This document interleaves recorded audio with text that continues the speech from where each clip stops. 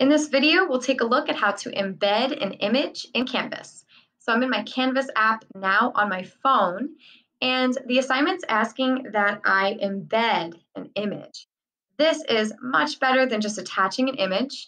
Embedding an image is really important. And to do this, I'm going to start with my assignment and scroll over on that toolbar. So that's the most important step to remember is that that toolbar actually slides over, and on the far right, I can see this icon, that landscape icon with a mountain. It allows me to enter into my photos on my phone. I can select the photo that I want, and once I've selected it, you can see it starting to load there now. When my image pops up, I know that I've done it correctly, that my image is ready, it's there and embedded. And all I have to do now is send that reply in and make it official on this assignment. So again, reviewing that my image is there. And I always like to double check that it actually went through.